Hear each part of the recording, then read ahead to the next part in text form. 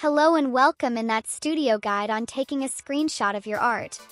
In this video, we're going to cover how to take a screenshot with different ratio and resolution.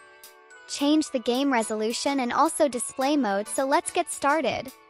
Now that we know all the basics of the Koikatsu Studio, worked on our own scene that should be now completed. You can actually render it and share it anywhere you want. For animated scenes, you can export GIF and videos. But that will be for advanced guides. As for pictures, you have two options.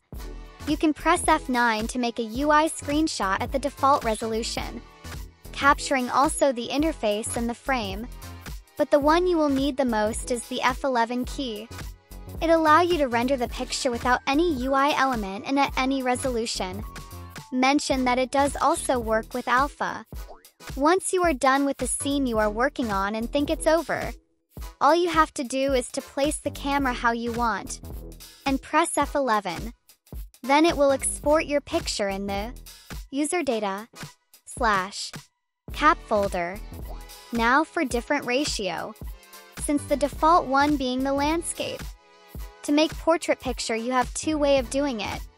Else you deal with the hard way that I prefer to use, which is tilting the camera to 90 degrees, and work the scene that way. Even if it's a bit harder, then you just have to rotate the exported picture.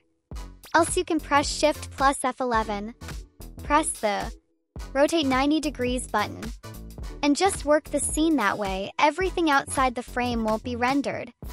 Once you are done, you can just press F11 and you will have your portrait picture. Now for square screenshot. It does work the same way. Change the output resolution to a 1:1 resolution, like 1024 on 1024 or 2048 on 2048. Then just press F11 and you have your square picture. You can also change your resolution to have larger screenshot. Just press Shift F11 and input the resolution you want. Keep in mind that default and common resolution are 16:9, as 1920 on 1080, or 3840 on 2160 for bigger one. If you look at the transparent background section, check on alpha, and make a scene without a map. Once you screenshot using F11, it will make it transparent. You can also change the upsampling rate, but the larger it is, the better the computer need to be to render it.